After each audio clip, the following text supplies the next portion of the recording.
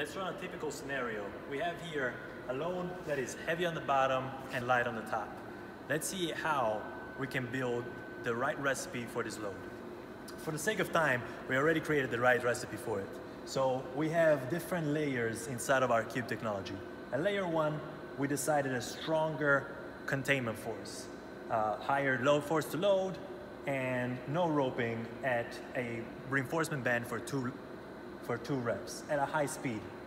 Over at layer 2, we can see that we went a little higher, where the toilet paper starts, and that's where we brought down the containment force, otherwise it would squeeze the toilet paper. And then going all the way up to level 5, our photocell will be able to detect where the load is and then start wrapping 2 reinforcement bands and then start going down all the way to level 9, where we keep our speed of the robot going fast and strong all the way to the pallet.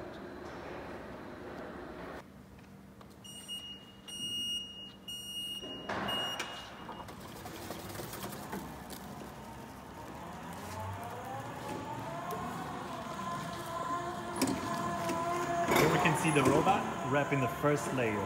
As you can see, it's very tight, low pre-stretch, so that it can avoid any puncturing in the film.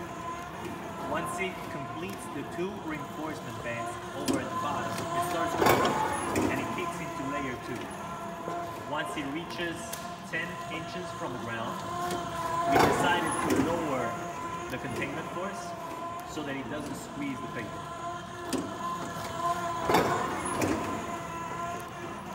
You can visibly see how the film is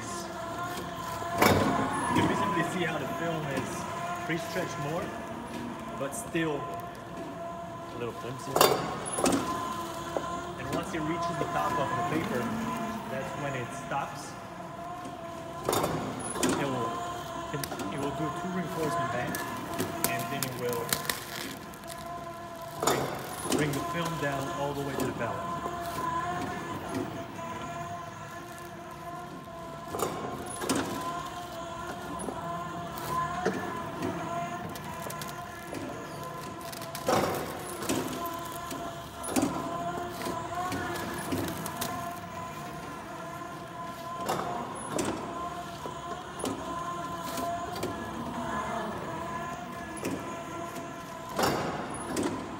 Now the film is on the way down and keeping the same type of recipe that we chose so far.